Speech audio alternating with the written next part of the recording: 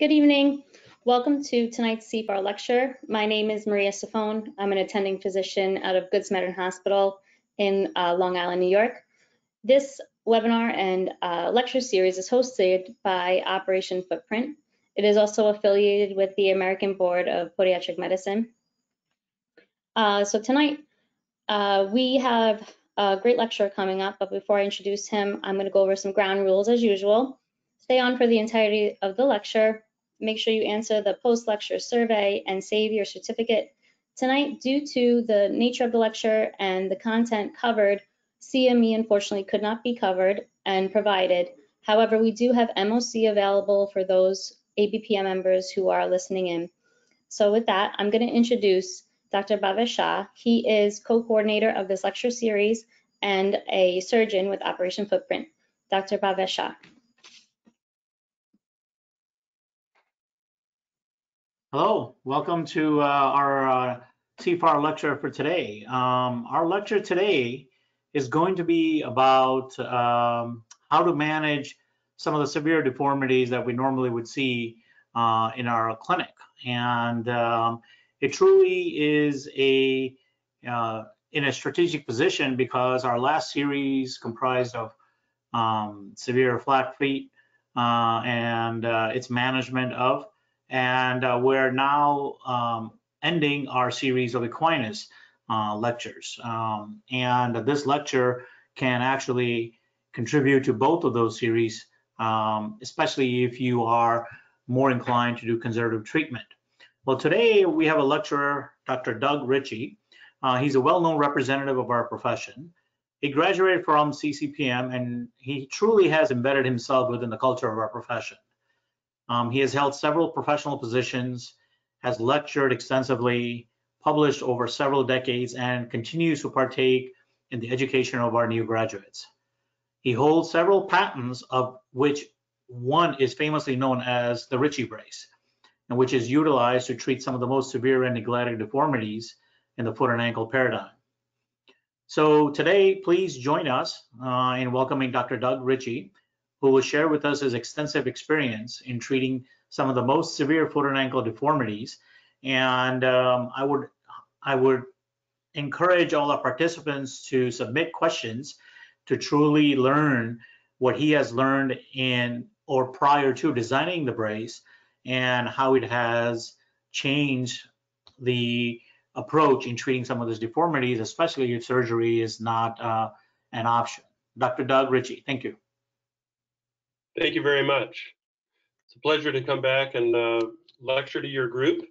We have a really good turnout tonight for this, which is kind of reaffirming the value of considering conservative care before undertaking some of these complex surgical interventions, and certainly using some of these modalities as a follow-up intervention to facilitate recovery from surgery. So there's great relevance here, both pre-op and post-op, to what I'm about to share with you. Just a disclosure, I am the owner of a company that both manufactures and distributes AFO devices. This lecture, as you will see, is very unbiased, not focused specifically on the Ritchie brace, but hopefully will open up your perspective to how effective all AFO devices are to treat many of the pathologies we encounter. I kind of start with one of my favorite cases that I used an AFO brace on. This is a younger man who suffered a common peroneal nerve injury after a traumatic knee dislocation, and he wears a knee brace to stabilize his knee, but he's got a drop foot from the common peroneal nerve injury. And just intervening with a appropriate dynamic assist brace with Tamarack dorsiflex assist hinges, we can restore almost a normal gait to this young man who's otherwise healthy and wants to resume an active lifestyle. So the message here is that these interventions can be among the most gratifying of things that we do in clinical practice, both surgical and non-surgical. Much of what I'm going to share with you, I wrote up, way back in, I think it was in 2007, actually 2009, but you can still find this article in Podiatry Management, where I try to talk about the biomechanics of AFOs, which in the podiatric community isn't really well known, because most of what we were taught in our training was relevant to these devices, which are known as functional foot orthoses. Not to downplay, but foot orthoses do have their value and certainly have a long proven track record of improving pathologies that we treat. And just from a biomechanical standpoint, we've learned from a lot of research over the past 20 years that foot orthoses basically function by redirecting or altering ground reaction forces. And this seems to change joint moments or alter joint moments in a positive way or sometimes a negative way, proximal to where the foot plate actually contacts the foot. From studies we've done, most of the effects seem to be at the subtalar joint, but we do see proximal effects even at the patellofemoral joint. But although we've seen significant effects on moment, joint moment, we don't see a lot of change of alignment. The way foot orthoses really exert their effect is through the contour and the fit of the device against the foot, either facilitating a proprioceptive response with muscular activation or with mechanical effect through simple ground reaction forces, either medial, lateral, or distal to the joint axes that they affect. But these devices are effective, and they do affect joint moments proximal to the plantar surface of the foot, and there's no need to sacrifice the ability of a foot orthoses to accomplish these goals when we design and fabricate ankle foot orthoses. Foot orthoses by themselves, according to many studies, only change alignment in the realm of 1 or 2 degrees, which is of minimal visual significance, but the change of moments or strains on structures surrounding joints is how we really achieve the clinical benefits. If we compare foot orthoses to AFOs, we understand that foot orthoses primarily affect the foot during the stance phase of gait, while AFOs have the ability to control the foot and ankle in both phases. Indirectly, do foot orthoses affect the ankle, whereas AFOs, because they go above the ankle joint, can affect direct control. What I'm about to show you is the control of tibial rotation is integral to the way we control and affect many of these complex foot and ankle deformities. AFOs apply forces both above and below the rear foot complex, providing 2 lever arms, which is a substantial advantage over the simple effect of functional foot orthoses. So the ability to control the ankle above and below allows us, for example, to control a varus rotation of the ankle combined with dorsiflexion weakness or drop foot deformity. As we look at the way ankle foot orthoses can work, we're going to go through 4 different mechanisms and try to make them clinically relevant to specific conditions that you see in your clinical setting. The first and most simple, and probably the most common way most clinicians look at AFOs, is to restrict motion. And that is a viable intervention goal, but it also is a very limited way to look at AFOs. Other ways are going to be discussed further as we go into this lecture. So restricting rotational moment or motion at a joint uses relatively simple AFOs that apply force in 3 specific locations. They not only can restrict motion, but we should keep in mind that they can preserve alignment of the foot. For example, hold the ankle joint in a dorsiflex position or 90 degrees to the leg to allow toe clearance during the swing phase of gait. So these relatively simple and early AFOs were polypropylene injection molded shells that apply force on the plantar surface of the foot. They apply force on the posterior aspect of the leg, and they usually require an anterior force on the tibial section. The problem is a simple orthosis like this that simply locks the ankle joint at 90 degrees pays a price in terms of the function of the patient during dynamic gait. We have to keep in mind the following changes that occur to the foot and leg when we lock the ankle with a plastic device. When we limit ankle joint plantar flexion by holding the foot in fixed dorsiflexion, the knee must now flex extensively to get the forefoot on the ground. Without ankle flexion, something has to bring the forefoot to the ground, and it usually is the knee. So this fixation of the foot in 90 degrees of dorsiflexion puts a flexion moment, which is often excessive at the proximal joint for the knee. We can reduce that moment or the velocity of the delivery of moment by applying a heel rocker to the shoe. This dampens or slows down the contact phase of gait with heel strike and forefoot loading, such that load at the knee is reduced. This is a good strategy when you put a patient in a solid AFO and they suddenly complain of knee pain. Walking boots, which many of us prescribe, already have a heel rocker applied to soften or decrease the velocity of load to the knee.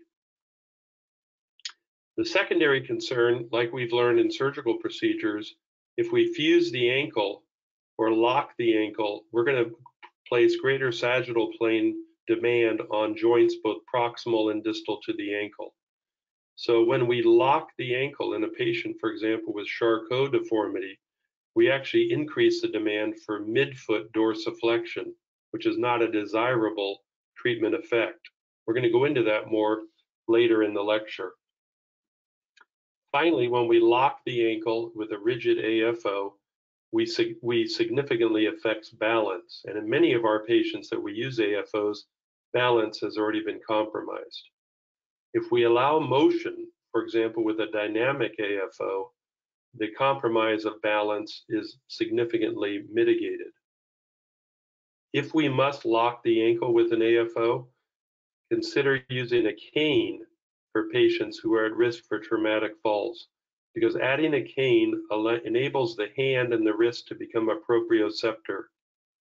Studies have shown that when patients simply standing with neuropathy and are given a cane, their sway and postural control is significantly improved simply by giving them a cane to improve proprioception. So that's a good preventive or treatment adjunct when we put a patient in a walking boot, a crow boot, or a solid AFO. Give them a cane to help offset the negative effects of balance and proprioception.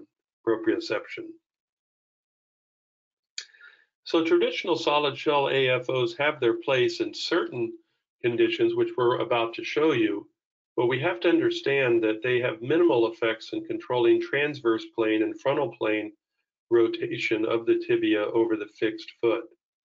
Most pathologies we treat involve excessive transverse plane and frontal plane motion, and so the sagittal plane control of a solid AFO is of minimal value in many of these conditions. That's why restricting translational motion, which is multiplanar motion at the subtalar joint, the ankle joint, and the mid-tarsal joint, becomes a more important clinical application of AFOs. We learned this actually more proximally in anterior cruciate ligament tears, which is also a multiplanar injury resulting in a rather debilitating loss of the anterior cruciate ligament. It's both a rotational deformity of the femur in the transverse plane as well as a valgus deformity in the frontal plane. This translation of the joint resulting in tear of the anterior cruciate ligament is addressed in both a treatment and a preventive measure with specific bracing. These are specialized braces that require 4 points of fixation, utilize Velcro straps and pads applied tightly to the skin surface in order to restrict transverse plane and frontal plane motion. These sophisticated braces you will commonly see in football players, particularly interior linemen, to prevent anterior cruciate ligament tears. Again, they require close fixation against the skin and the underlying anatomy utilizing Velcro straps to cinch or tighten the brace against the skin and the segment to control transverse plane motion. Much more sophisticated than the simple posterior plastic shell used in solid AFOs. We can use this same technology and principle in controlling translational deformity of the adult acquired flat foot, which is clearly a multiplanar deformity in both transverse, sagittal, and frontal plane. This was discussed extensively in my previous lecture on managing the adult acquired flat foot with AFO bracing. In short, this multiplanar deformity can be controlled most effectively in the proximal segment, the tibiofibular unit. By controlling internal and external rotation of the tibia, we can therefore, through movement coupling, control eversion of the calcaneus, as well as abduction of the forefoot on the rear foot across the talonavicular joint. We do this by controlling the talus at the talonavicular joint by controlling the tibia, because the talus is firmly locked within the ankle mortise, void of any muscular attachments, and is a passive recipient of motion delivered to it from proximal from the tibia and fibular articulations. This has been discussed by several anatomists and orthopedic surgeons, this intimate relationship of the tibia and the talus, which, as Pisani showed, is very similar to the femur, meaning the tibia, and the talus, meaning the head of the femur in the acetabulum, which he calls the coccipitatus. But it's this acetabulum of the foot, the coccipitatus of the foot, the talocalcaneal navicular joint, that is restrained by the spring ligament. And in order to control the talus migrating in this joint, you have to control the tibia, particularly after the spring ligament ruptures. So we're trying to control the talus in 3 planes, which is very difficult to do with its simple foot orthoses, but is much more easy to control if we can control the tibia. If we can control tibial rotation, we can control talar rotation. And indeed, in the adult acquired flat foot, it's this internal rotation of the fibula and the tibia driving the talus medial, reciprocally driving the forefoot into abduction, that we can control with a specially designed ankle foot orthoses. Velcro straps and pads applied intimately, an ability to tighten the uprights against the skin or the segment of the lower leg. You must be able to tighten those members each and every day to maximal tightness and comfort in order to control transverse plane rotation. A mistake many orthotists make, in my opinion, is connecting the uprights with plastic, making this one solid unit. Once it's connected and solid, you cannot cinch it, you cannot tighten it, you cannot maximize the contour against the lower leg. Once it's fabricated like this, it cannot be tightened. Therefore, the patient can easily rotate the leg in the transverse plane without restriction. If, however, we allow the patient to use Velcro to tighten the uprights against the leg, we now restrict internal and external rotation in a much more significant way. So what looks like a more flimsy brace or a less controlling brace than the solid connector upright, this brace actually is better designed and is better able to control tibial rotation because of its ability to be customized and cinched to the leg. Indeed, a study we did with the Ritchie brace at University of Massachusetts showed that it was the transverse plane rotation of the tibia that was the most effective part of the kinematic changes after we braced the patient. It wasn't rear foot eversion, it wasn't sagittal plane, it was the transverse plane. We can even further augment that with more straps and pads under the talonavicular joint to customize the fit and the control across the midfoot joints. We'll talk about that a little further into the lecture. Indeed, the triplane control of a properly designed ankle-foot orthosis can control both frontal plane, transverse plane, and sagittal plane motion.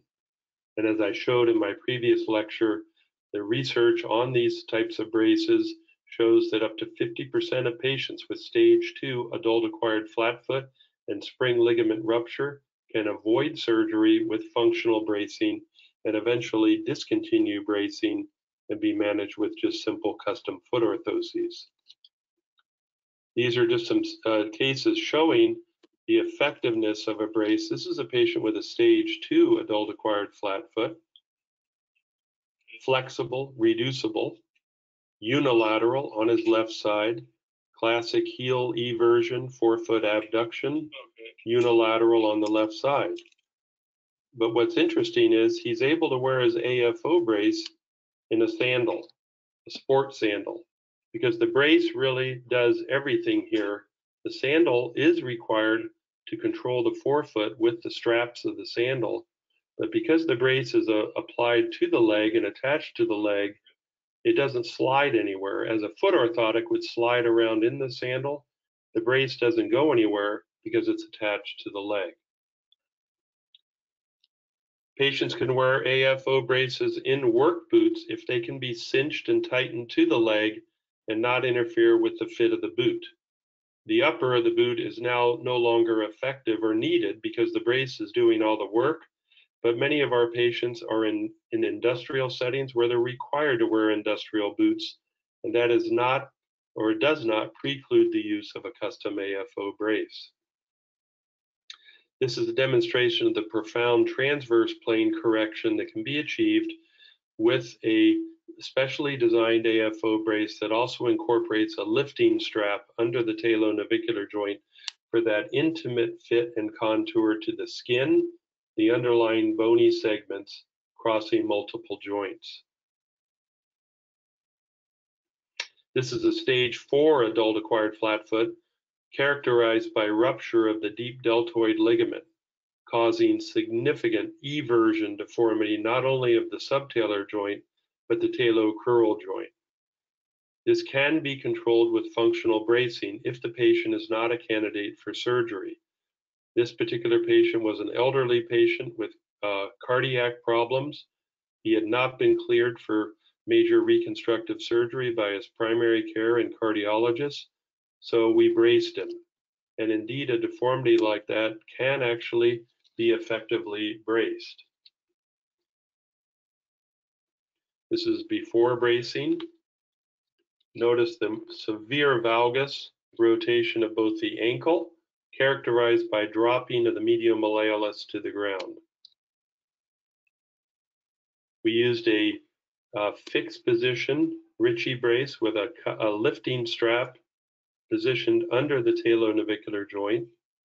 We are able to achieve some correction of alignment, even though this is a rigid stage 4 non-reducible deformity. So we were not going to see the visual improvement of alignment with a more reducible deformity, but more importantly, the patient functions relatively pain-free, and we've greatly improved the quality of his life.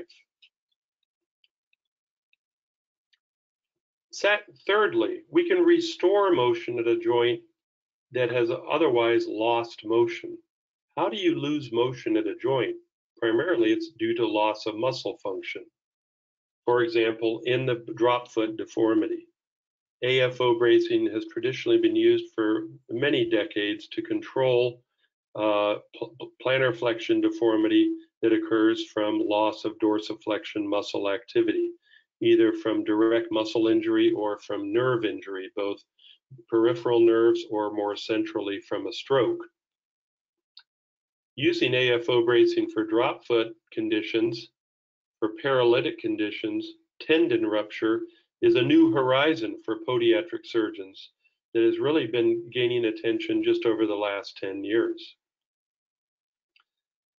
Yet we still see these patients for other reasons in our clinical setting.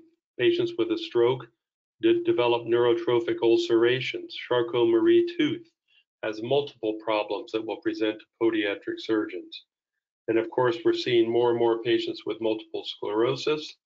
And we will occasionally see patients come in with foot problems resulting from proximal or central nervous system brain injuries with spasticity and resultant skin injuries. Ideally, we want to brace a drop foot to provide efficient dorsiflexion during the swing phase of gait. But we still don't want to restrict all ankle motion. We want to allow plantar flexion, particularly during the heel rise or terminal stance phase of gait. We can't forget that these braces must fit comfortably in all types of footwear or the patients aren't going to wear them. And for that reason, the braces must be cosmetically acceptable. It's still baffling why many bracing clinicians still defer to the old-fashioned solid AFO to treat drop foot, which doesn't satisfy any of those conditions that I just presented. If we have found that we can use a more lower profile brace that does fit comfortably into shoes, is not as noticeable, and yet it still controls the drop foot deformity during swing phase and allows some plantar flexion during the mid stance and terminal stance. Ideally, the brace should have dynamic hinges that give a spring-like effect or a recoil of the foot during swing phase to dorsiflex, yet allow free, unrestricted plantar flexion and dorsiflexion during the stance phase of gait. These tamarack hinges, which have been popular in the O&P community for over 30 years, allow the patient to load the brace in dorsiflexion, and when they stand upright, the brace is now loaded with tension developed in the spring-like hinges, so when they lift their foot off the ground, it's maintained into dorsiflexion. So this dynamic assist action of these tamarack hinges can be extremely effective in certain forms of drop foot deformity. The brace itself can be fashioned in a way to control frontal plane deformities that often accompany passive drop foot conditions. The first consideration, though, when we evaluate patients with drop foot is we have to watch them walk. And when we watch them walk, we look at the proximal joints. And one consideration is stability of the knee. If the knee is stable, we can consider some of these newer dynamic hinged AFOs. But if the knee is unstable, we often have to use more restrictive AFOs to control the tibia. What is an unstable knee? Obviously, it's a concern when treating drop foot, and it's basically a condition that results from either excessive or abnormal sagittal plane motion of the tibia over the foot. It will be seen, for example, with excessive flexion of the knee when there are weak quadriceps, tight hamstrings, or weak soleus muscles. We will see the opposite in some patients. An unstable knee can move into excessive extension or recurvatum, and we must take that into consideration with the design or prescription of the AFO. We also have to take into account significant varus or valgus deformity of the knee, whether we're doing foot orthotic therapy or custom AFO therapy. Bottom line is you must watch them walk, you must evaluate the patient in static stance and off weight bearing, and you must evaluate the proximal joints. Let's look at the case of a weakness of the posterior musculature. This comes into play during the mid-stance phase of gait, which is the longest part of the gait cycle. During mid-stance, the foot is supporting the entire body over the ground. The other foot is in swing phase, and the entire body is rotating over the fixed foot in the condition known as the inverted pendulum. As the tibia moves forward, it initiates what we call the second rocker. The tibia is rocking over the talus and the fixed foot. The soleus is responsible for restraining the anterior migration of the tibia over the fixed foot. As tibial advancement slows due to activity of the soleus, the femur catches up as it moves over the tibia, and this allows the knee to move into extension. Message here is that you must have an adequate, strong, functioning soleus to restrain tibial advancement and facilitate extension of the knee during the mid-stance phase of gait. Allowing the knee to go into extension, coupled with dorsiflexion of the ankle, places strain and load and storage of elastic energy in the Achilles for the propulsive phase of terminal stance. If the patient has weakness of the soleus, the tibia abnormally translates anteriorly, the ankle excessively dorsiflexes, and the knee drops. The knee moves into extensive flexion. We will see this in the child with muscular dystrophy, weakness of the posterior calf musculature causing a crouching gait, excessive knee flexion, excessive ankle joint dorsiflexion, and oftentimes due to proximal hip muscle weakness, excessive genu valgum. The solution for a weak posterior musculature is a carbon fiber AFO with an anterior shell to restrict and decelerate anterior migration of the tibia over the fixed foot. Consideration to be made for adding heel wedges to help facilitate plantar flexion of the ankle when there is no effective plantar flexion from the weakness of the calf musculature. The contrary is the knee that moves into recurvatum from either gastrocnemius tightness, contracture, in the case of polio due to weakness of the posterior musculature of the hamstring. And in this case, instead of a anterior shell, we apply a posterior shell of an AFO to push the tibia forward and move the knee out of recurvatum. So in this case, a solid AFO is desirable to control that flexion deformity or recurvatum of the knee. So this is really the take-home message here is you've got to look at the knee and consider the design of the AFO to control tibial rotation and knee stability. This is a patient who actually had suffered from polio as a child. He's now 88 years old, but he demonstrates the classic deformity that we see in polio, starting with excessive recurvatum of the knee. We see equinus contracture at the ankle, varus deformity of the ankle, and drop foot. Very complicated, multi-level deformity that usually requires very sophisticated AFOs. In this case, we want to be able to move the tibia forward with a more solid AFO to prevent the recurvatum, and then bring into play other additive features to move the ankle out of varus. And I'm going to show you how to do that in a minute.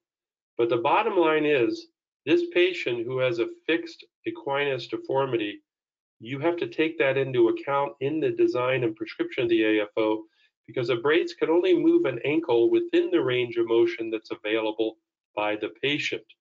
If they have a fixed equinus, leaving the ankle plantar flexed at 10 degrees, that's how you have to design the brace. The brace can't overcome that. If they have adequate ankle joint dorsiflexion, great, you can use a full flexion hinge device. But if they have fixed equinus, you have to design the brace accordingly. This is a brace that we modified from the Ritchie brace called the Dynamic Assist brace. It has the tamarack hinges to allow free ankle plantar flexion during the contact phase of gait, but the dynamic hinges allow a dorsiflex assist during swing phase. However, it requires a stable knee.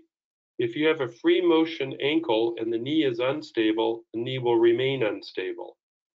Also, these hinges cannot overcome significant spasticity or contracture of the posterior calf musculature that create equinus deformity.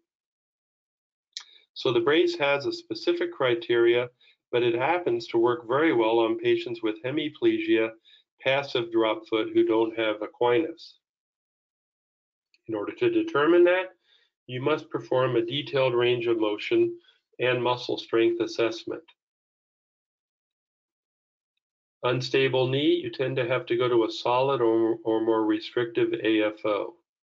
If there's spasticity and contracture, a dynamic hinged device will not restrict that. A different type of device must be done. So when you have a patient like this whose maximal dorsiflexion is minus 10 degrees, the brace must be designed to fit that deformity accordingly. But the patients who have had a stroke, who have mild drop foot, mild to moderate drop foot without spasticity or contracture, are ideal patients to be fitted for a hinged AFO with the tamarack hinges. Here's a patient with mild drop foot. Patient is just barely heel striking, but otherwise looks fairly stable in gait. They're a good candidate for the dynamic assist Ritchie brace, which facilitates a heel strike and restores a more normal bilateral symmetrical gait pattern. This is an interesting patient who is in her mid-20s and she has already suffered a stroke. And the reason she suffered a stroke is because she has lupus. There's a subcategory of lupus that creates hypercoagulability. And this poor girl in her mid-20s went to bed one night and woke up in the morning with hemiplegia affecting her left side, her hand, arm, and left foot, because she had a stroke, a CVA. Here's how she walks. Fortunately, it's a relatively mild hemiplegia, but it's definitely a drop foot. And because she's young, she doesn't want to wear a bulky, solid AFO. She wants to be able to wear her Vans tennis shoes and not draw attention to herself. So we fitted her for the low profile dynamic assist brace, and it allows her to heel strike and walk with a much more stable gait pattern. And when she rolls her pants down over the brace, it's not even noticeable. This is a patient who suffered a common peroneal nerve injury, otherwise healthy and active. He has a passive drop foot without spasticity, without contracture, strong posterior calf muscle, a very active guy who wants to be able to play tennis, although he has a drop foot. We've learned that we can use the dynamic assist brace in athletic patients because it restores almost normal motion to the ankle joint and allowed this patient to return to tennis activities with relatively little restriction, despite the fact that he has a significant common peroneal nerve injury. Okay. And then this patient I showed you earlier, very similar, common peroneal nerve injury, no spasticity, no contracture, no equinus, but a flaccid drop foot with varus instability across the subtalar joint complex. He's fitted for a dynamic assist Ritchie brace with valgus wedging, a valgus rear foot post, a valgus forefoot extended post to control the varus instability.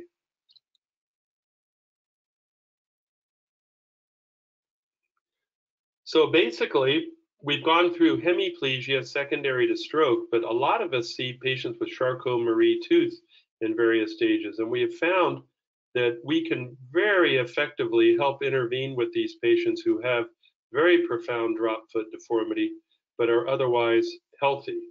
This is a registered nurse who worked at my hospital who had a passive drop foot and was wearing solid AFOs to control the drop foot, and by the way, as they all do, significant cavus deformity and varus instability of the hindfoot complex due to the muscle imbalance that sets up from Charcot-Marie tooth. She works on the in the clinic and walks several miles a day, and it was very gratifying to intervene with the dynamic assist and to help control this foot pretty well in the frontal plane and significantly in the sagittal plane, because she's heel striking now and not forefoot striking. And she loves wearing these braces in her athletic shoes, which she can wear in her duties as a registered nurse.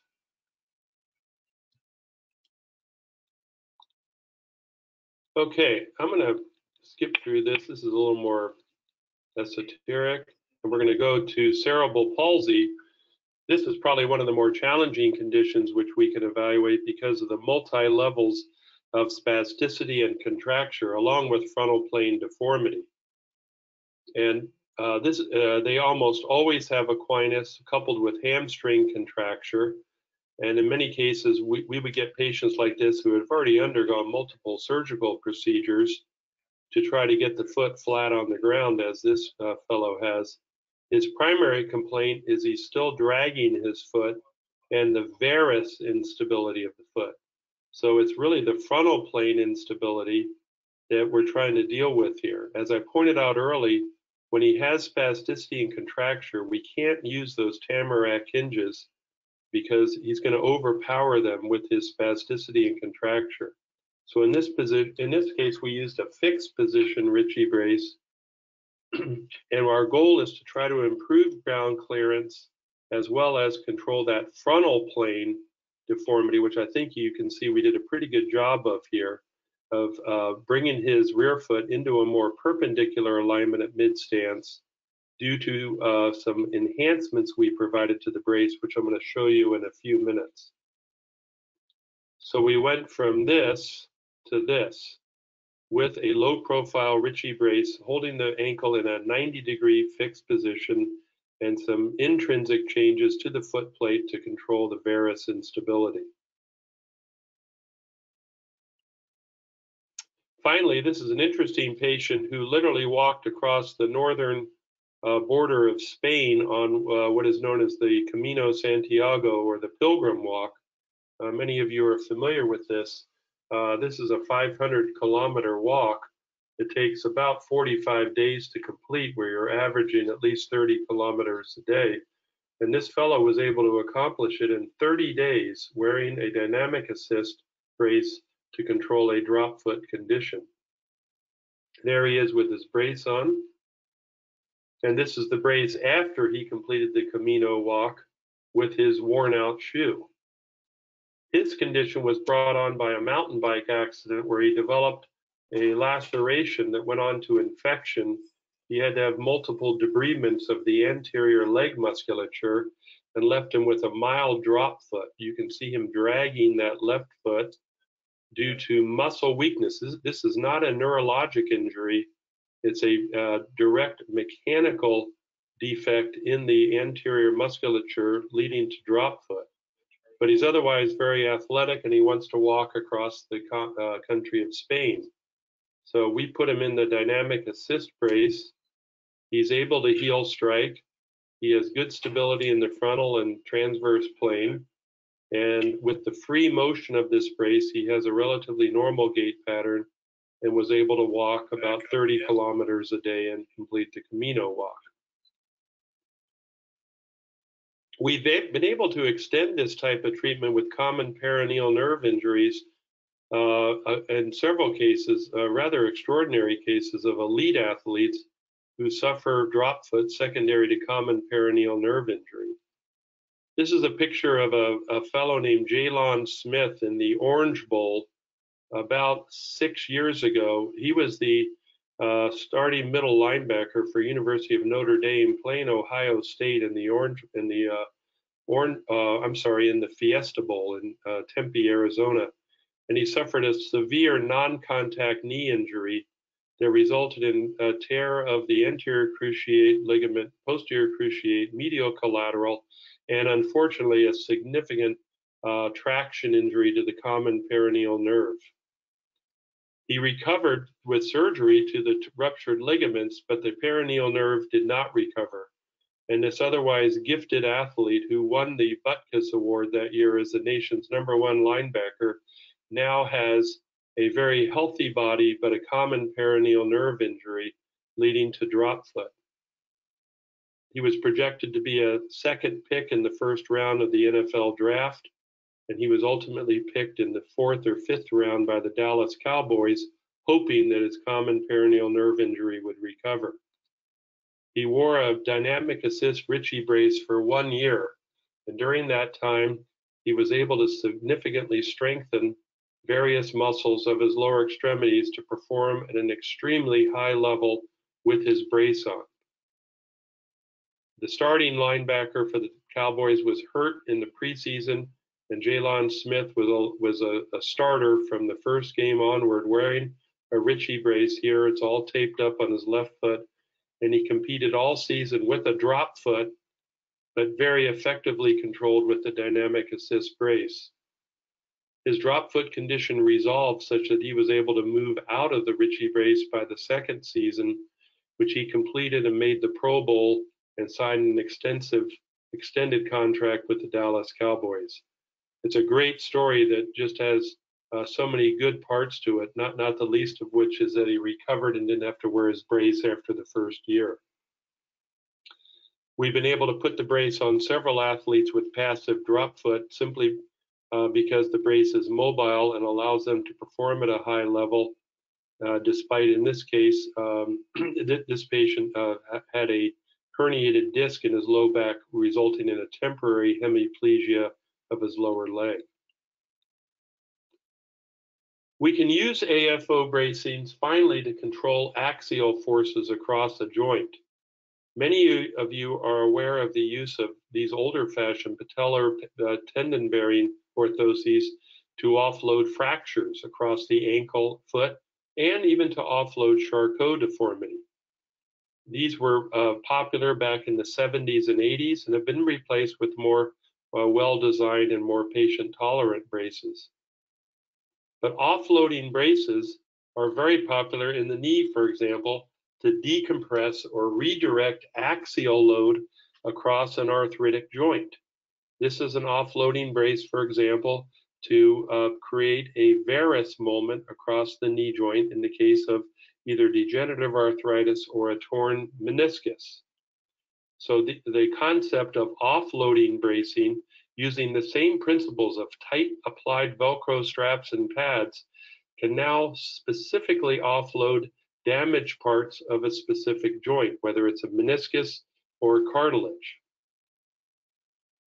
So we can use this principle in the ankle joint, and we have found that with specific bracing strategies, we can take an ankle or subtalar joint and look at the area of the joint that is getting most compression, and then use strategies to offload or decompress the joint, whether it's in the sagittal plane, the frontal plane, or the transverse plane. So we have to identify where the joint is damaged, look at the deformity both clinically and radiographically, and then come up with a strategy whether to offload it both in the frontal plane or the sagittal plane with the specific brace prescription. For example, in the case of adult-acquired flat foot with both spring ligament and deltoid ligament rupture, we know that there's significant compression occurring across the lateral subtalar joint, sinus tarsi, and even the ankle joint. So in this case, we're trying to decompress the lateral side of the rear foot complex, and we're trying to invert the calcaneus as much as possible to decompress the joint. We can also apply force more proximal to try to abduct the talus back over the calcaneus. So we will use this concept of straps, pads, and we will try to invert the ankle and the midfoot joints with the straps and pads to decompress. So in this case, we have a deep deltoid ligament rupture, stage 4 adult-acquired flat foot that has allowed significant eversion of the talus within the ankle joint mortise. The pain is emanating from compression here at the lateral dome of the talus and sinus tarsi, and also the body of the calcaneus actually abutting against the fibular malleolus. So what we want to do is rotate this segment medially and bring it back underneath the foot, as we did with this patient with stage 4 adult-acquired flat foot. So we use straps and pads and we invert the entire foot and ankle complex against the fixed tibia, and we can decompress the joint. If we can decompress the joint, we can relieve pain. The basic message here is when we have lateral impingement, as I showed you with the adult-acquired flat foot, we use medial wedging. If we have medial ankle joint impingement, we use lateral wedging. and I will illustrate that here.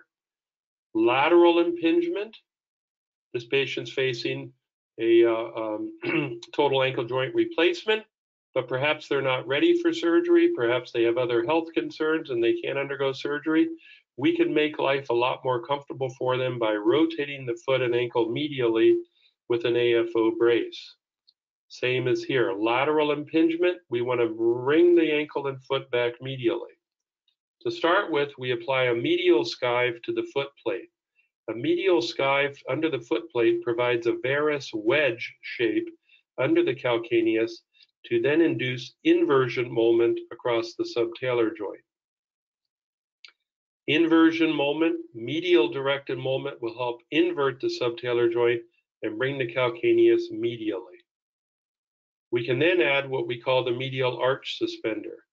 This is a strap that actually secures under the foot, comes under the talonavicular joint, across the front of the ankle joint, and can be customized and cinched according to patient tolerance to invert the midfoot joints. So as we lift and pull, we invert and elevate the talonavicular joint off the ground. This imparts a inversion moment more proximal to the ankle joint and helps decompress the ankle joint. Finally, we can add wedging to the foot plate itself of the AFO. In the case of a lateral impingement, we want to add a varus or medial wedge effect to the foot plate. So we do all three. We do a medial skive, we do a medial arch suspender, and we do a medial or varus wedge. Now, we may get cases of an ankle joint where there's medial impingement. If there's medial impingement, we do just the opposite. We do a lateral skive, and here's a case of a medial impingement, by the way. In this case, we want to evert the ankle joint complex out of the varus deformity. We use a lateral skive and a lateral arch suspender strap and a lateral forefoot sulcus wedge.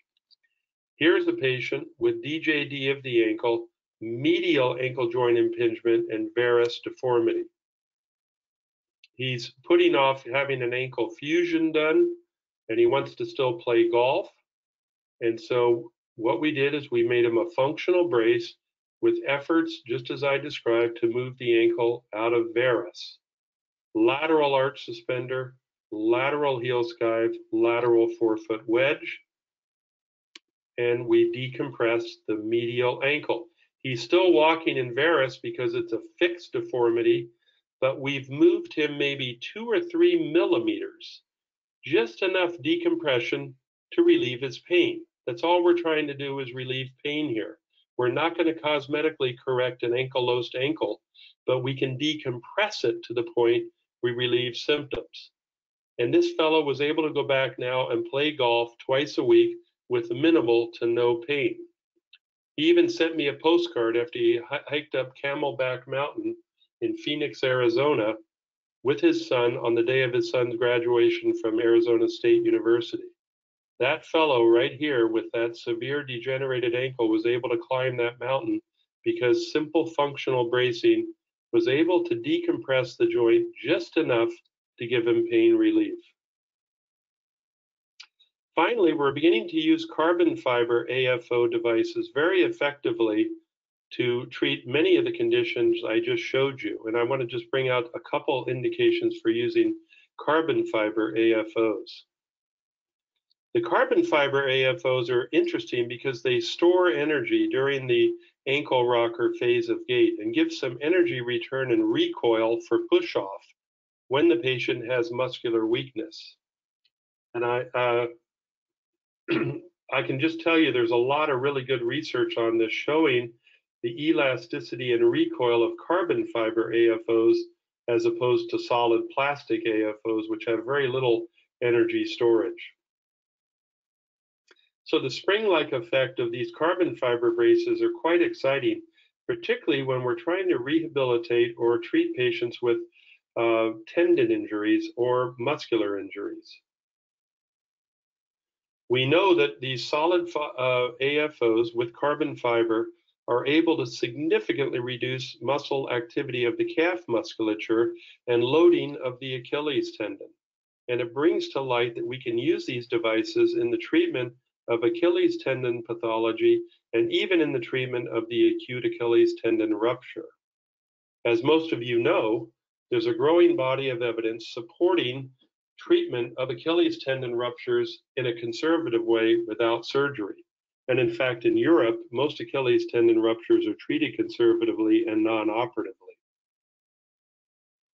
What's interesting is if we look at the non-operative intervention, the protocols are all over the board. There's no wide agreement on exactly how we rehabilitate these patients when we elect to not do surgery for an Achilles tendon rupture. One strategy that we always used, not just for the rupture, but perhaps for the post-operative management of the Achilles tendon pathology, was to place the ankle into equinus and keep it there, either in a walking boot or a cast. And now we've learned that that's probably the worst thing we can do for a damaged Achilles or an Achilles that has undergone surgical repair. We've now learned that immediate weight bearing is not only safe, but it actually facilitates collagen repair in a way much better than just simply non-weight bearing or fixing the ankle in equinus. We've learned that specialized boots that allow graduated motion within the boot are much better than placing the patient in a fixed equinus cast and expecting the Achilles to heal and the calf to develop full muscular strength. But using a simple walking boot with a heel lift inside may not be the best way to do this. There's a lot of research that's been done now on the activity of the Achilles inside of certain types of orthoses, whether it's walking boots or AFO devices, placing strain gauges within the Achilles or markers and looking for tendon gap and separation of the Achilles during ambulation. What's interesting is when the patients are placed into fixed equinus and walk in a cast or a cam boot, they actually increase tension, increase muscle activity, and actually distract the repair to a greater degree than if the foot is only in mild equinus or even in a neutral position. Placing a patient in a fixed equinus cast or walking boot actually places more strain on the Achilles, especially when they bear weight, than if they're in a neutral position. What's better is to put them in a neutral 90-degree walking boot with graduated heel wedges that support the foot from the heel all the way out to the forefoot. But Rebecca Kearney in the UK has done a couple of published studies showing that actually carbon fiber AFO braces such as these allow reduction of tension in the Achilles to a greater degree than a fixed position walking boot and actually facilitate a normal gait pattern with better muscle recruitment during the rehabilitation process. She and her research team have gone to great lengths to show that a carbon fiber AFO will lead to accelerated return to function and avoid the effects of disuse atrophy of the calf musculature than a walking boot. And so we're seeing that if we combine carbon fiber AFO bracing with graduated heel wedges as the patient's recovering from either Achilles tendon surgery or the actual rupture of the Achilles, that we can rehabilitate these patients and get them out of a brace within 8 weeks with a restoration of function and muscle strength better than the old-fashioned way of putting them in a fixed equinus cast.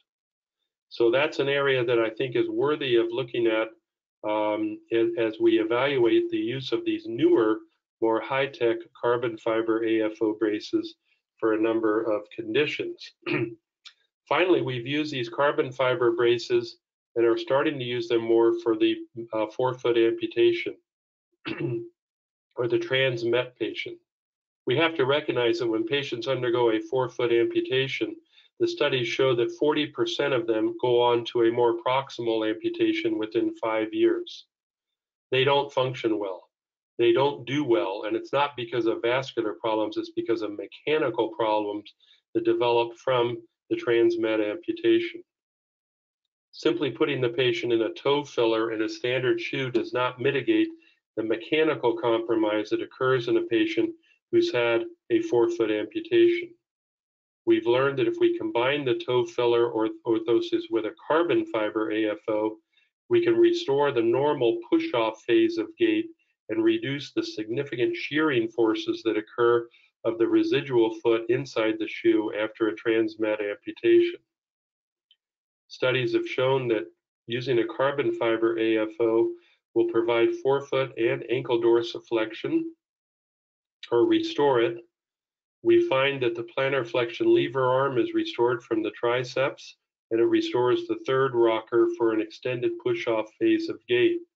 The elastic recoil of the carbon fiber helps with energy storage and energy return. And we should really consider using this type of brace strategy in the patient with Charcot or other midfoot deformities because of those same mechanical principles. We have found that carbon fiber AFO bracing can be an effective management after a Lisfranc sprain or repair of the Lisfranc fracture dislocation, because the carbon fiber brace can directly offload the midfoot joints and restore a propulsive phase of gait without engaging contracture of the calf musculature and load of the midfoot joints. So I think it's a fruitful area of further research that is worthy of looking at. So consider carbon fiber AFO bracing, perhaps in the conservative treatment or at least in the postoperative management of Lisfranc's injuries, midfoot sprains, and Achilles tendon injuries. So I'm going to leave it with that, and I'm going to open it up to questions. After running a little bit over, I apologize, but hopefully we've raised your level of consciousness to the point that you may have a few questions, so I'm open to that.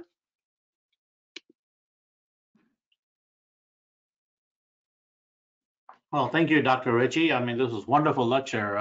You know, so much information to take in, and the conditions that you reviewed with us are definitely indicative of things we see in our practice. I guess one of the first questions I have myself is, you've shown us some remarkable deformities. Obviously, a lot of them are, most of them were flexible and some rigid, depending on impingement in different places in the foot and the ankle. For someone that's a young surgeon that is taught more to do surgery and really address the deformity surgically, and you being a surgeon, have you, in your experience, after utilizing the AFO, depending on the deformity, have you had to go back and revise one planar deformity to to better fit the AFO, or do you inadvertently use the AFO depending on the design to fix the deformity without have to go in surgically to repair it so the AFO can be better? Yeah, those are great questions. Well, I'll start with the most simple. I oftentimes would use AFOs to treat either peroneal tendinopathy, tibialis anterior tendinopathy, where there wasn't really an acquired deformity. And if I failed and had to do a surgical repair, I would use that same brace on that patient after the surgery, because there hasn't really been a change of alignment. There's certainly been a change of function, but happily they could use that same brace without modification in their rehabilitation process. Instead of putting them in a walking boot for 16 weeks, I put them back in their custom AFO brace at 4 weeks post-op. In a case of a posterior tibial tendon pathology, adult acquired flat foot, and there's realignment of the foot with osteotomy, I don't think it's wise to try to put them in that same brace because of multiple reasons, but it's just not going to fit, and it may be deleterious. So I wouldn't use, if there's been osteotomies and change of alignment, generally that brace is not going to be any more useful, and you have to consider either recasting them for a new brace, or in some cases they're not going to get coverage with insurance anyway, and you're going to use a more traditional non-custom restrictive devices. So I think when you're evaluating these patients, I think the bottom line is for the younger surgeons, a lot of the stuff I showed here that you're going to look at, watching them walk, looking at the proximal joints, looking at the radiographs for where the impingement is, that's just as important for the pre-surgical workup as it is for the strategy for developing a conservative intervention. You know, you've got to go through those steps either way. And to do it and implement a good conservative treatment before surgery, to me, is a much more prudent strategy. Dr. Bernard, any thoughts? Yes, I wanted to address. I have so many questions or so many comments, but let's talk about the hyperpronatory foot, PT tendon dysfunction, and so forth, and the propensity of young practitioners to want to go in and fuse the medial column or some and in lieu of multiple osteotomies and/or brace therapy. And one of the things that Doug was talking about relates to the moment of force that is brought to bear by internal rotation of the leg. And one of the problems when people focus on restoration of an arch, looking at a static image and better alignment, ignores the fact that when you fuse the medial longitudinal arch, let's just talk about the pes planus condition, you eliminate the ability of an AFO to then create a moment of torque to externally rotate the tibia and take advantage of the swing phase limb if they're propulsive. So one of the problems with fusions of joints is it makes for a better cosmetic result than it does a functional result. One of the things that Doug was showing more than talking, was the dramatic change that you can effect on a foot by even with joints that are not optimal in terms of their articular qualities, to still allow high function by getting the alignment better to the point that you allow derotation of the tibia along with its normal rotation over the planted foot, the first rocker, if you will. And so there's a lesson here to be learned about don't jump to arthrodesis too quickly. And I think Doug has pretty much shown that. I have other comments too, but they're on a different foot type. I'll wait till other questions come in. Let's suppose the knee is relatively stable and you see a progressive deformity occurring functionally. And you do not see the anterior or posterior migration of the tibia as much, where you're on the fence of whether you should consider AFO versus an orthotic, you know? So some studies have determined and demonstrated that by having a good functional orthotic does a lot in the foot in those circumstances, especially in controlling the hind foot. And then how that, which you alluded to, controls the talus, which controls the tibia, and then it goes on forth, right? Right. How many, when you approach in assessing these patients, obviously you showed us a lot of the severe conditions. So for that, there's an extensive evaluation clinically to be performed, before determining what brace or some kind of concerted treatment to render. However, in what instances do you feel, especially most of the questions are relating to the stage 2 flat foot, where people are uncomfortable the most because it's going towards surgery, but they want to kind of control as much as they can to either prevent it or maybe the patient's not a good candidate. What are your thoughts in applying a custom or a functional orthotic versus an AFO brace to treat something like that? Yeah, that's a common question. And I think basically the short answer is, why not try the foot orthotic first? I mean, many times we're amazed at the efficacy of these devices to affect proximal joints. I showed you a couple of those impingements of the sinus tarsi and the ankle, where the strategy started with the foot orthotic, the medial skive, the lateral skive. forefoot posting or wedging. Why not try that? Sometimes you're amazed that it's very effective and you don't need to go to the AFO. Unfortunately, some of our strategies are driven by reimbursement or insurance, and it really shouldn't be. But in the ideal world, you would many times start with a foot orthotic, and if it didn't work, then you go to the AFO device. Because I continue to be amazed at the efficacy of foot orthotics for things that I would have thought, no way it's going to work. I'm going to go right to the AFO. Dr. Bernard, your thoughts? Well, that's the way I practice. In the years that I was treating the adult population, which was about 20 years, that was the direction I went. In a given case, I mean, there are certain cases where you're going to go to an AFO automatically for a variety of reasons, but in the subpopulation that you specified, Bhavesh, I would normally go with a foot orthotic first, a custom foot orthotic typically, and then if that did not do the trick, move to the neck to controlling the tibia by crossing the ankle joint. Yeah. Okay. We have a question from a participant. The question is, what is your recommendation for a diabetic patient with an acute Charcot of the talus with an open heel ulceration? They further stated that the patient is minimally weight bearing, but puts pressure on her affected side for transfers. This is something very common, and it's something that leads to frequently to a below the knee amputation if the heel ulceration is not, really treated well. There's not many options left besides doing partial calcanectomies and trying to close the ulcer versus doing a BKA. So how are your experiences using an AFO with something like this? And what kind of accommodations have you made to accommodate the heel ulcer, manage the Charcot, and still do wound care?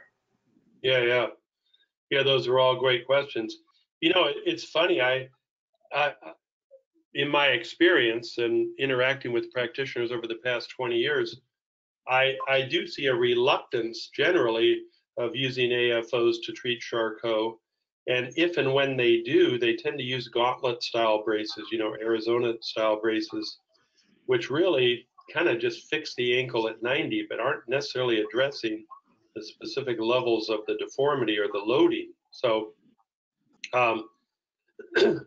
I think, although I would love to see some studies done, I'm convinced a carbon fiber AFO will offload the heel during dynamic gait, because I think it takes over and provides plantar flexion power to the foot. I don't have the evidence to prove that, but I think it's true. But I think you can still design an AFO to facilitate plantar flexion and get them off their heel, which is what you're trying to do.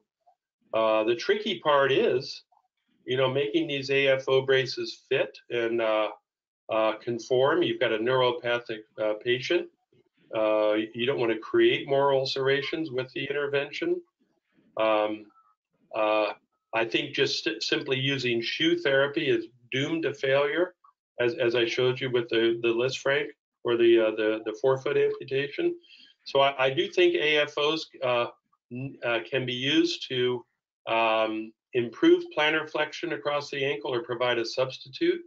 And I would prefer a carbon fiber with a customized foot overlay, a customized total contact foot orthoses made of laminated materials like PPT and Plastizote inside of a properly fitted shoe. I think that's a much safer combination than using a solid gauntlet or a solid shell plastic AFO. You think doing a gastric recession plays a role in this, in doing this?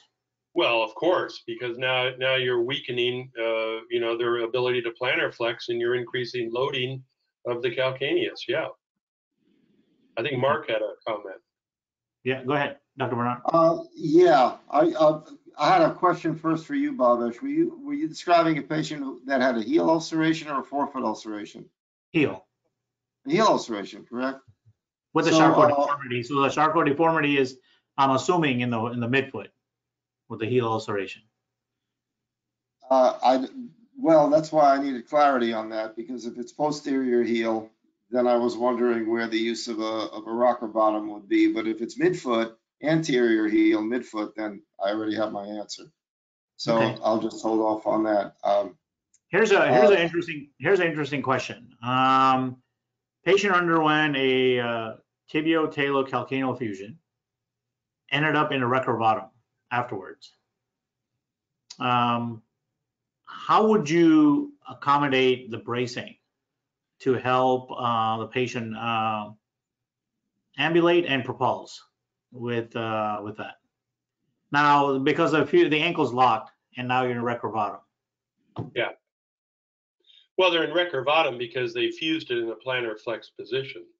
You know, they created an equinus. So it's fixed.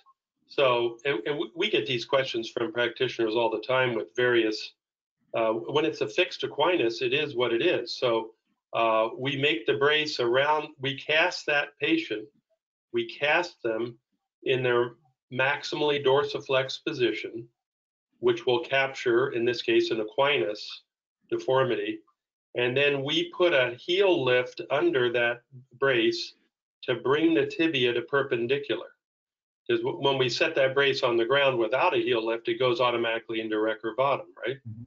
And so it's really kind of a no-brainer. It's not that difficult. We literally prop up the heel in the brace to push the tibia forward, and then we have to obviously put lifts on the contralateral side so we don't create a leg length discrepancy. Would you consider doing a some kind of a shoe modification to help propulse because of the fixed equinus position? No, I don't think a shoe modification would help that. Okay. Go ahead, Dr. Bernard. All right, you inadvertently have segued into something, which is functional leg length discrepancy. And I wanted to make a comment about this with respect to the common peroneal palsy patients that you had. There was one in particular, it was a pretty muscular guy, he had rather muscular calves that we looked at, but the point of which was he had a very propulsive, otherwise a very propulsive gait type. And in order for him to gain clearance, he was on the affected side, he had a lot of quadriceps compensation so that he could get clearance. But he wasn't doing it entirely with his quads because he was also elevating his hip as well. So he had a pelvic tilt as well as quadriceps compensation in order to get clearance. And I want to emphasize the fact that when you normalize these feet with an AFO, to the extent that you can, and he was very effectively treated with the AFO that Doug was showing. Not only did his quadriceps compensation pretty much completely disappear, but when his leg went into swing phase, the pelvic was level to the pelvis was level to the ground. So while you're basically capturing the ankle joint at different phases of gait with an AFO, you are affecting both the knee joint and the hip joint during the entire gait cycle. And that particular case, they all showed it, but that one showed it dramatically. I thought maybe you were going to talk about that a little bit, but maybe on the next lecture you will. Yeah. So what you're saying very astutely, and then what you observed is he learned how to shorten his affected leg for ground clearance. Correct. And what we see in the older patients is when we address it with the AFO, they've learned this compensated gait pattern that they still shorten, and they still, I think what Mark was alluding to, that fellow very effectively decompensated and walked normally. But you'll have some patients that have learned this excessive firing of their quad, their hip flexor, and even their pelvic alignment, so that now they still have this acquired limb length discrepancy. So really good point. I appreciate you bringing that up.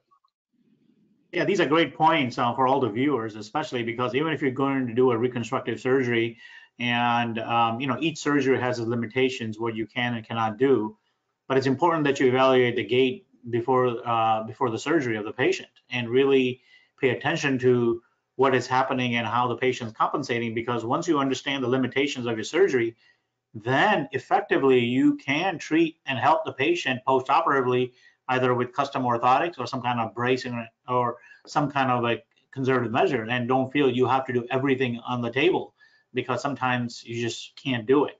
And it's a good point. We have another question. The question says, what about a Charcot-Marie-Tooth patient that has progressed from the dynamic assist when they had some muscle strength, but now has flaccid drop foot? Do you progress to a more rigid device as the muscles continue to decrease in function? And let's say if the knee is stable and or unstable. I want to know what your thoughts were. So basically the muscle is deteriorating, and as the muscle deteriorates, obviously affects the gait. How do you change your prescription for the devices as that is happening functionally? Yeah, that's a great question, and that is the problem, is that the nurse that I showed was just an ideal candidate because she hadn't, I'm not sure how or why, but she never developed significant contracture of her calf musculature, creating a functional equinus. But they do generally do that. And when you get these older patients who have had CMT since adolescence, they're already in fixed equinus, and that dynamic assist brace isn't going to work. And so you have to put them in some type of more rigid, solid AFO, sometimes with a posterior stop, sometimes just an overall solid AFO to help prevent that plantar contracture. And you would put a heel lift on. You would try to get the tibia to perpendicular with a heel lift. But your real challenge there is this frontal plane, the cavus deformity. You know, you've got this muscle imbalance that's pulling the forefoot into inversion or into adduction. You've got this gradual acquired varus alignment of the hindfoot, and the typical solid AFOs don't generally, the foot plates aren't designed, and they could be, but they're generally not designed to try to correct that frontal plane imbalance, which is really in many cases creating a bigger problem for the patient than the drop foot. So I think that was a good point. I'll just say not all CMT patients are created the same. And Mark? Yeah, actually, one of the most frustrating things with CMT patients is not so much the progressive, at least in my experience, is not so much the progressive weakness of the musculature, but even though it's there's perineal muscular atrophy, that's very variable depending upon what the presentation is. And when you've got a progressive hindfoot supinatus, then what often happens in these cases is you get dynamic imbalance and the intrinsics pull the medial column down. So that the kind of foot plates that you have that are these neutral extended foot plates that go out from beyond the arch are not tolerable by the patient because they've got this dynamic deformity, which becomes progressively more rigid as the medial column drops from intrinsic muscle imbalance from the external, from the perineals to the intrinsics, pulling the medial column down. And so that's why a custom footbed along the lines that we as podiatrists look at as custom footbeds is much more appropriate in those kind of cases. Agreed. There's a question, another question. We've had actually a lot of questions. This participant wants to know, suppose a patient had a fixed deformity and they haven't specified where, so I'm assuming maybe subtalar joint, mid-tarsal joint. Would you consider using a hinged or a motion type of AFO to help relieve pain and propulse, or would you consider using an AFO that splints the area, doesn't really cause any degree of motion, which unintentionally would cause pain? Well, I think I understand the question. Generally, you know, with foot orthoses and also with our devices, we generally, unless told otherwise, we try to correct the deformity intrinsically with balancing of the cast. You know, for example, if there's a big forefoot valgus, plantar flex first ray, inverted rear foot, we will balance the forefoot to the rear foot to try to bring that hind foot back out of supination compensation to a more perpendicular attitude. If the patient's subtalar joint is already arthritic and ankylosed from trauma or old age, whatever, we already know that we can't correct that. And so we encourage practitioners to tell us when joints are fused or deformity is non-reducible, because we don't want to try to correct it with a cast correction. That's going to create a problem. Having said that, bracing that deformity and controlling 2 to 3 millimeters of subluxation beyond that deformity often results in significant reduction of symptoms. And so that older gentleman with a stage 4 adult acquired flat foot, we didn't really achieve a big correction there, and we knew we couldn't because his rear foot was ankylosed. But we casted and braced around the deformity. We applied a few posts and wedges, and lo and behold, we relieved his pain. So I think the question from the practitioner was, yeah, you can hinge and articulate devices. The real question is, do you want the lab to correct alignment? Do you want to try to bring them to an ideal alignment? And in many cases, you can't do it and shouldn't do it. So are you essentially saying that you post your deformity and make it perpendicular to the ground and just hold it there and make it comfortable for the patient to just ambulate and carry on? In many cases, yes. Of course, we always defer to the practitioner, but we need that kind of input. Yeah. Mark, any comments on that? Not on that. No, not additionally on that. I agree with what was said. Okay. Another question is. I have a comment on something else, but let's get the questions from the audience. Okay. Another question is, one of the lectures that we did was we included a habitual toe walker. And now we know that they're going to reduce over time, but let's say now you have a kid that is beyond 10 years old and it hasn't reduced. And now you're seeing the more drastic changes with the superstructures. Is there one thing that you would recommend to use in terms of a device that would help the most with kids that are on their toes, walking on their toes? Well, I'll tell you, at least anecdotally in my practice, the idiopathic toe walker, the child who has adequate ankle joint dorsiflexion on exam, but toe walks for reasons we still don't fully understand. I had great success using a fixed position Ritchie brace at 90 degrees, and they immediately walked with a heel strike as long as they wore the brace. I found that these idiopathic toe walkers were not real compliant about wearing their brace. That was the challenge. But now the toe walker who has true contracture, I don't know that the brace by itself isn't necessarily going to solve that. It could be an adjunct to other rehabilitative measures, and certainly post-surgical remedies to improve ankle joint dorsiflexion, help maintain the correction. But I was very enthusiastic about the use of AFO bracing for the idiopathic toe walker. Yes. Would you use a hinged apparatus? I think that's what the practitioner wants to know. Let's say the patient is going through physical therapy and you're gradually increasing the dorsiflexion. Would you hold the dorsiflexion depending on where it is and try to kind of stretch it functionally while using the brace with the hinge? No, I would not use a hinge brace. I would fix them at their maximal end range of dorsiflexion. Because if you hinge them, they're just going to go more into plantar flexion freely. Mark, any questions or comments? No, that's it. You are specifying a patient, a habitual toe walker with secondary adaptative contracture of the gastrocsoleus. Is that what you're talking about? Yes. I think so, yeah. Yeah, I agree with Doug. You're better with a fixed hinge. Okay. Another participant would like to know what kind of AFO do you recommend for a diabetic patient that has a first-ray amputation with recurrent ulcers on the medial arch on the left, let's say on the left foot?